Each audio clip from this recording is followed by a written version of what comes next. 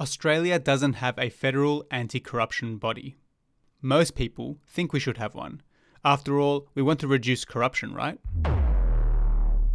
What I didn't expect was the amount of deception, confusion, and delay for something that should be straightforward to implement. So what's really going on?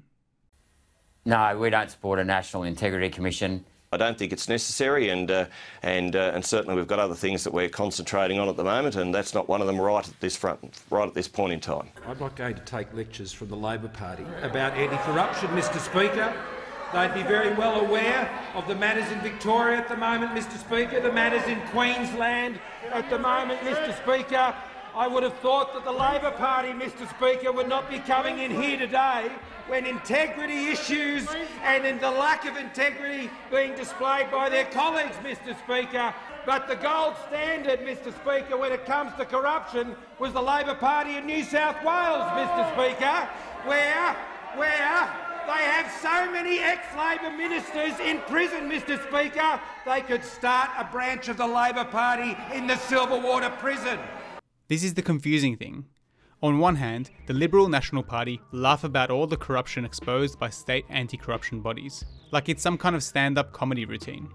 But then they don't want the model at the federal level. The reality is that the Liberals and Nationals are doing everything they can to avoid having a federal anti-corruption body. And if the pressure gets too much and they're forced into having one, then they want it done their way. Spoiler alert, their way is a weak and ineffective model that protects politicians. But let's take a step back. The Australian government likes to remind us that Australia ranks as one of the least corrupt nations in the world, a measurement reported on by Transparency International. But when you actually click the link and have a look at the rankings, there is a worrying trend. Australia's Corruption Perceptions Index is getting worse. In 2012, Australia ranked 7th in the world, with only a handful of countries deemed less corrupt than us. In 2021, we ranked 18th in the world, a massive drop. For comparison, in 2012, New Zealand was equal first in the world, as the least corrupt country. In 2021, it remained first in the world. The reason tackling corruption is so important is because the government spends billions of our tax dollars and makes life-changing policy decisions. Making sure there is integrity in our system is important to make sure decisions made are actually in our interests. But tackling corruption isn't easy. This quote from an article by the Australia Institute sums it up really well. Corruption is, by its nature, secretive. Without investigation, it flourishes and eats away at the public interest like termites through the timber framing of a house. That's why specialist bodies are required to uncover corruption. The good news is that every single state and territory in Australia has these specialist anti-corruption bodies.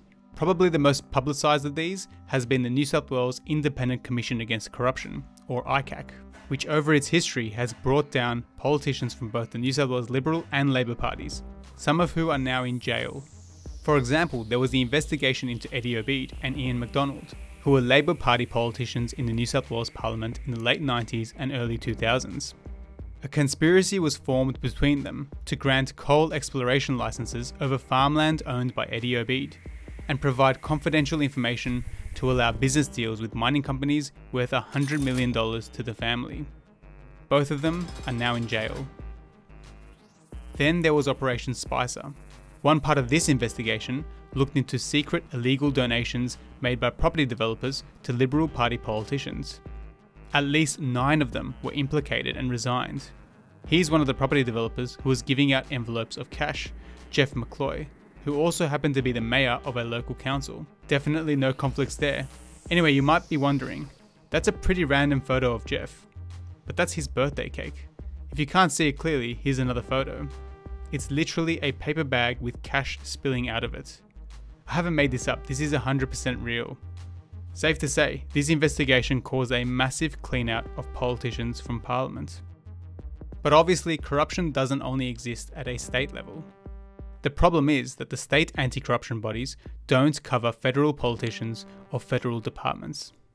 Yet there is no anti-corruption body at a federal level. Instead, there's a scattered bunch of agencies which look at different things. For example, there's the Australian Commission for Law Enforcement Integrity, or ACLI, which looks at corruption within law enforcement bodies like the Australian Federal Police or the Border Force. This body does not look at politicians or bureaucrats. Then you have the Audit Office, which can investigate matters when the numbers or processes don't add up. But again, they don't investigate corruption. In recent years, pressure has been building on the federal government to introduce a federal version of the Independent Commission Against Corruption. That's what Federal ICAC refers to, although the actual name of the body varies depending on whose proposal you talk about. But I'll keep referring to a Federal ICAC to keep things simple. We need to be fair about the history of this. Both the Liberals and Labor didn't consider a Federal ICAC to be a priority or even necessary for a long time.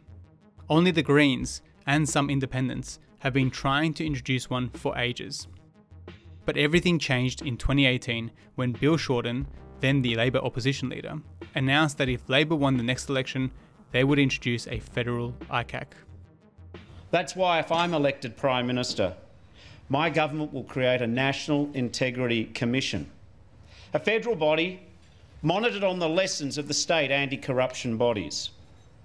The National Integrity Commission will resolve the gaps and inconsistencies in the current system, designed to ensure the highest standards in public administration. We want to get it underway within our first year of government. And if the Liberals and Nationals want to work with us to get it done sooner, be my guest. But the Liberal government still didn't want to commit to anything. In May 2018, Christian Porter, then the Attorney General of Australia, said the government didn't think there was persuasive evidence that the current approach to corruption was deficient. In other words, there was no need for a Federal ICAC. Later in that year, the pressure went up even more. In November of 2018, 34 former judges wrote an open letter to Scott Morrison, urging him to establish an effective anti-corruption body, which they said was critical in restoring trust in our democracy. That same month, Cathy McGowan, an independent politician, introduced her bill for an anti-corruption body to Parliament. The bill will establish the Australian National Integrity Commission as an independent, broad-based, public sector anti-corruption commission for the Commonwealth. All this pressure seemed to finally work. About 2 weeks later, the government all of a sudden announced that they were working on implementing what they would call the Commonwealth Integrity Commission. This is a real proposal with real resources, real teeth, but one that I think protects our Commonwealth public administration. We have been working on it since January. They're just the facts, and Australians, I think, can probably see from the detail of our response today that this has not been done in a hurry. This has been done after long and careful consideration. It's interesting that he stresses that they have been working on this since January, which is about a year before this announcement. Especially given only a few weeks before, Scott Morrison had said that the coalition was still considering its position on whether to create one, and called an integrity commission a fringe issue.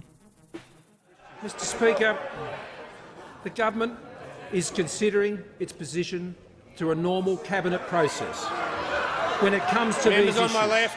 While the Leader of the Opposition is off on some sort of fringe issue, Mr Speaker.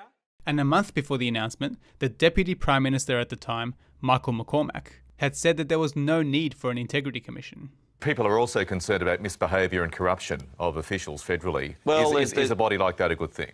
Well, I don't believe so. I don't think it's necessary, and certainly we've got other things that we're concentrating on at the moment, and that's not one of them right at this point in time. But let's just go with their alternate reality that they were quietly working on one all along.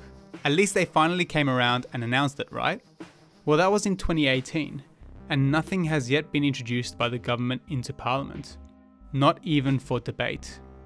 And my next few videos will be exposing this whole saga. Thanks for watching. If you want to help me create more content like this, please consider checking out my Patreon page, link in the description below.